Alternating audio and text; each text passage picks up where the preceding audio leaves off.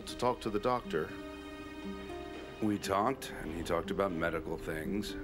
In plain English, we can get a report for Lamont. Fine. But not right away. They need to watch her a while, because they have to make sure that her condition is permanent. Then let's hope that her condition is permanent. What did I say? Actually, I don't pity her at all. She's crazy, and we know that. She shot you. She almost revealed us at court, too.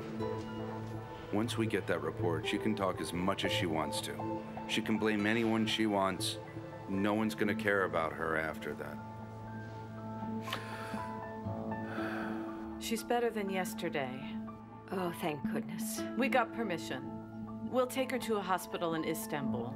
Prepare a bag and put some clothes in it.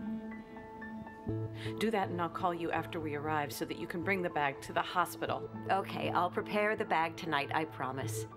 Does Parahan need anything in particular? Yadigar asked if there's anything you especially want. No, but thank you. No, she doesn't. Do you need anything? It's fine like this. No, don't bring anything for me. I'll go to the house. And how is Lamont? How could she be? The same? Poor woman. Her son has just died, and now her husband... What happened? Yadigar? I was pouring some tea, and I just spilled it. Well, have a good night.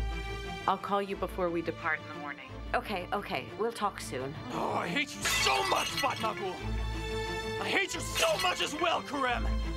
I hope you can go to hell and burn! That one night's price was my whole life! I did it! I did it for Allah's sake! There it is! What do you have to say to that? Let them hang me! Kill me! Beat me! I'm ready for it! That one night's price is my whole life! That one night's price is my entire life! I'll pay it! Was it worth it for a silly girl? Was it worth it? Oh, I hate you! Erdogan!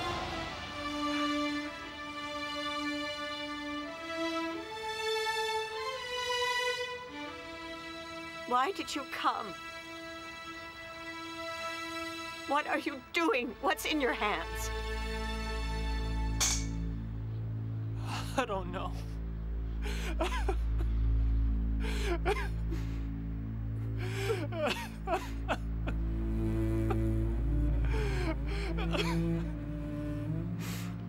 Don't cry. Mrs. Parahan will be fine. We just talked. She's doing well. Please don't be sad, Erdogan.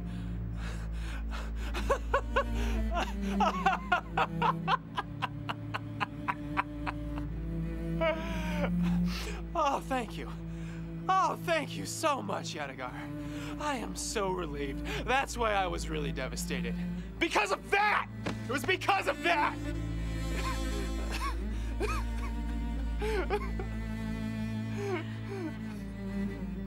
Come on.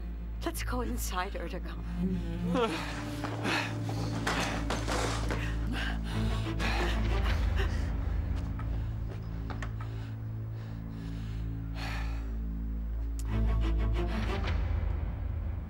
I looked at the reports. The statements from the witnesses are the same. It's really an accident.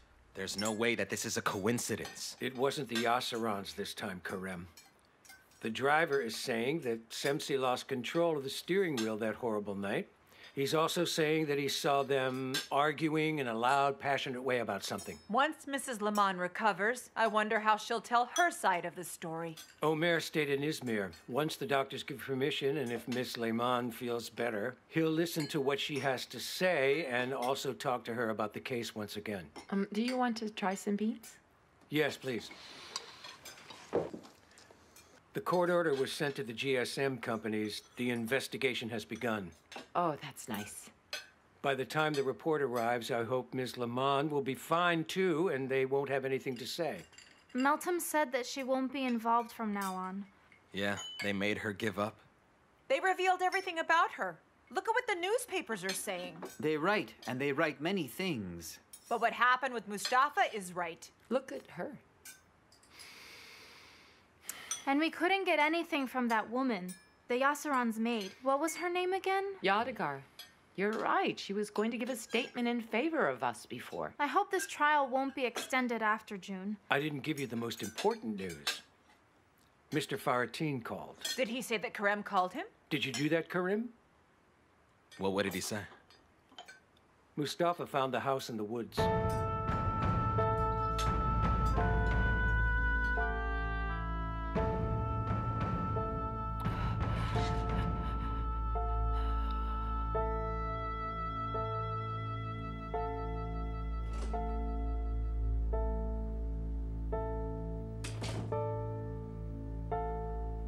Hello.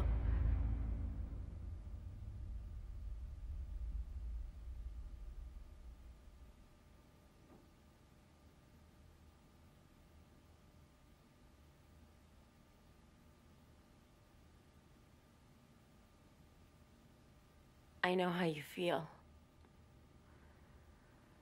But I'm carrying a child.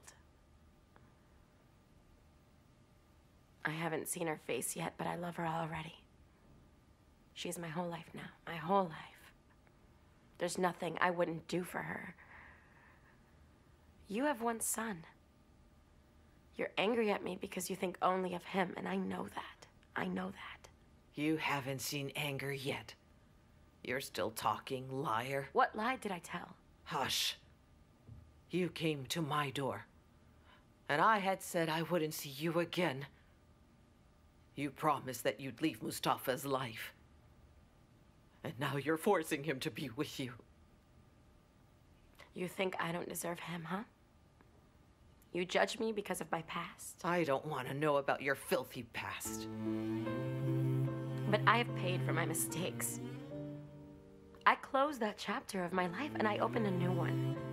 He married Hacer, not Asu. Please accept Hacer as your daughter. I never cheated on Mustafa. I never lied to him. I'm not with him because I want to settle down. I'm with him because I love him for real. I don't expect you to love me immediately. Just give me time to explain myself, I beg you. Just try.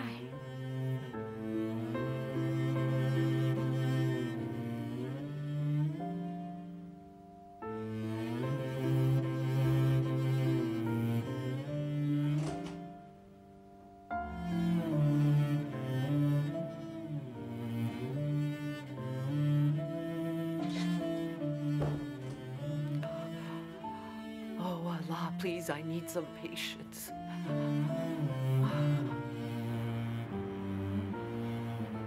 How did Hacer believe him again? The important thing is, why did Mr. Faratin let her go? Well, he couldn't just hold her by force. It's between the wife and the husband. What could he do? So she must have written that letter when she was angry. She did it to punish Mustafa. He didn't do the things she said in it. She said everything would be messed up. After the letter, everyone was cautious. I don't know. I don't understand it. Well, look, I'm still sure he's up to something, okay? But it's clear that he's with the Yacerons for money. He's keeping them busy, and he didn't do anything to hurt us either. Yes, and that's why we owe him. Carême, please. Okay, I'm sorry. Whatever, tell me about the house. Is it Mr. Faratin's? Did you see the house for yourself? Is it big? I didn't see it, but he told me that the house is really far away in the woods. Huh. Although he lives in Australia, he's investing in real estate here too. I think he's doing all of it for his son. Don't you all think so?